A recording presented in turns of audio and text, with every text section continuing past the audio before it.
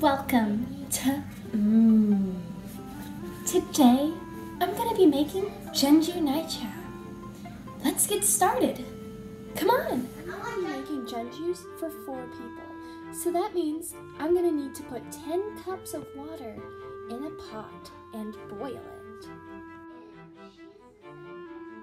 it. We're going to need Jeonjus, obviously. We're going to use 1 cup of those. Then we're also going to need granulated sugar. Then our final ingredient, which is very important, mind you. We call it Naicha. In English, it's milk tea, but no one cares about that. So, looks like it's boiling. Guess we better put in our cup of Jeonjus. Don't splash yourself now. It's dangerous. After you put the Jeonjus in, make sure they rise to the surface. Then, make sure the heat is on medium. Put on the pot lid and set a timer for 5 to 7 minutes.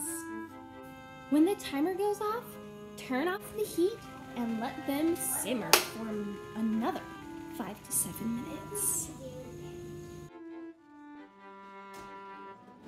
After the Jeonjus have simmered 5 to 7 minutes, take off the pot lid and scoop the Jeonjus into a nice bowl of icy cold water for 20 seconds.